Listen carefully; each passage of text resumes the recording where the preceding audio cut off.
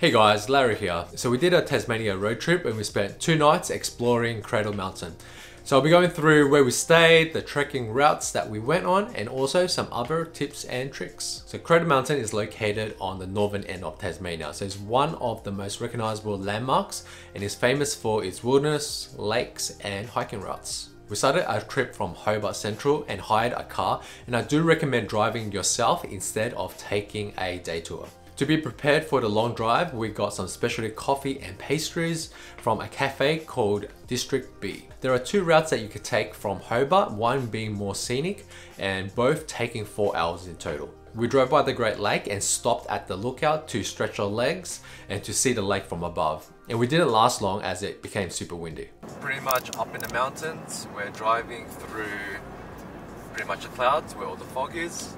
The temperature has significantly dropped, so we got our coats on and now we're heading up to Cradle Mountain. About 4-ish hours later, we arrived at the visitor center. So this is where you purchase your entry pass, which includes the shuttle service. Prices do vary from what you're after, and you can get a single day pass for $25. However, we went for the holiday pass for 2 months, which was $80 because we were going to go a couple times. As we were mapping our hiking routes, it was getting late, so it wasn't actually worth going into the national park and getting a shuttle bus. We were recommended to do a smaller walk, and we drove to the Pepper's Cradle Mountain Lodge and parked our car and made our way to the Enchanted Stroll, which is graded as an easy walking track.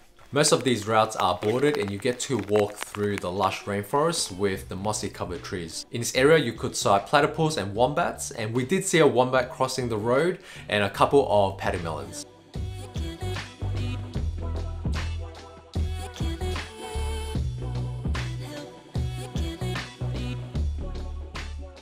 In this area, there aren't many eateries, but the popular place to dine is at the Pepper's Tavern and Bistro. It's a nice cozy lodge with wood fire heaters, and the interior reminds me of an alpine ski resort with all the heavy timber wood. And as you expect, it's pub food, and we ordered the potato leek soup and the classic burger and fries. You can just rock up, and when it's super busy, you have to wait for your food like we did 45 minutes later.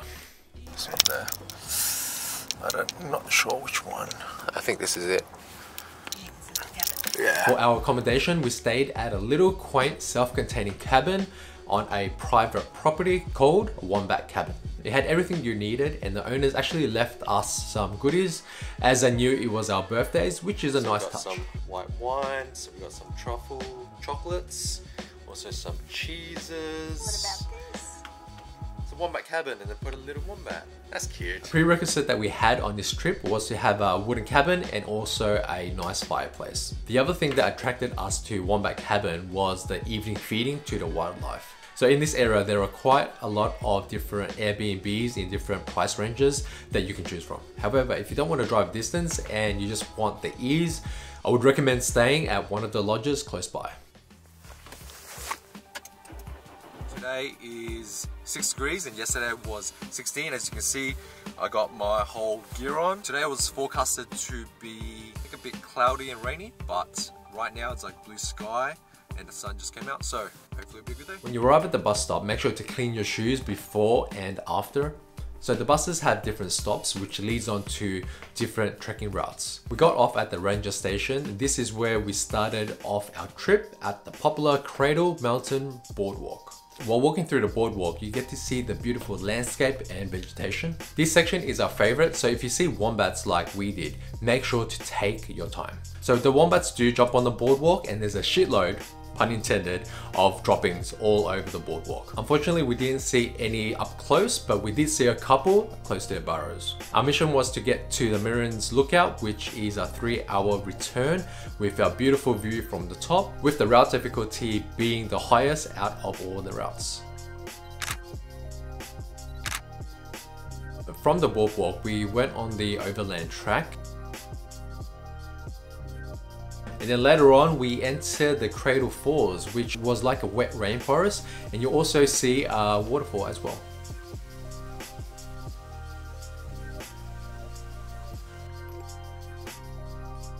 After this, we had a breather at the Crater Lake boat shed. Then we made our slow incline to the top of Crater Lake. We made it to Cradle Lake. And now it just started getting windy and rainy and cold, but we've got to make it to the lookout. So when we got there, Merrian's lookout was just in reach, so they had steps to get up there and also chains to pull yourself up. Unfortunately, we didn't actually make it up there as it started to pour down rain, and I didn't want to risk my camera getting soaked or slipping from the wet rocks. And honestly, it's a shame we didn't make it to the top to see a beautiful view.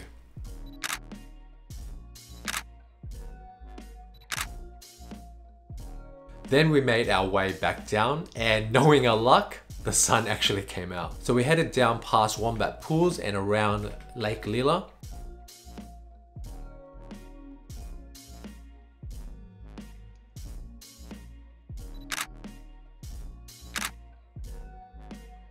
We finally made it to the famous Dove Lake and the boat shed.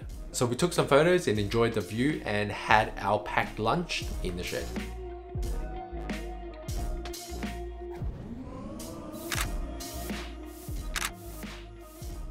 So after Dove Lake, we went to the bus stop and then headed back to our cabin. First thing that we did was lit the fireplace and had some cheese and crackers and opened our bottle of wine. It was much deserved after a big day of hiking. So it's 6 o'clock, we're about to walk down to the main house where all the animals are coming.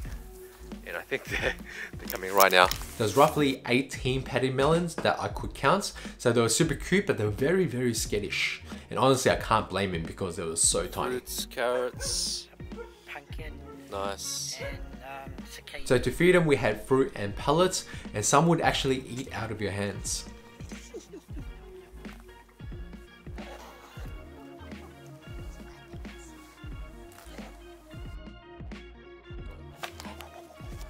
Look at him. It wasn't me. It wasn't me. Caught red-handed, buddy. As we were out in the bush, I thought I would actually try my luck getting some astrophotography. Set up.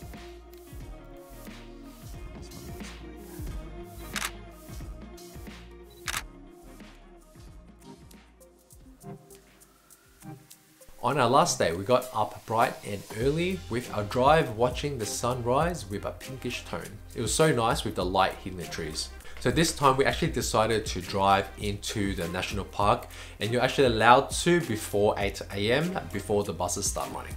Initially, we were going to do the Dove Lake circuit, but we were low on time and actually wanted to take it easy this time round. We drove in early this morning. Our mission today is to find some wombats, so we're doing an easy 1 hour trek.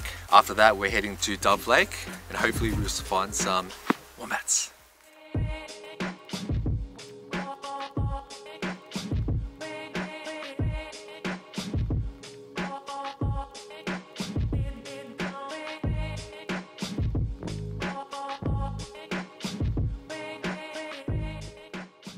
And here's a hot tip, make sure to place your national park registration on the dash, as you will get a fine like we did.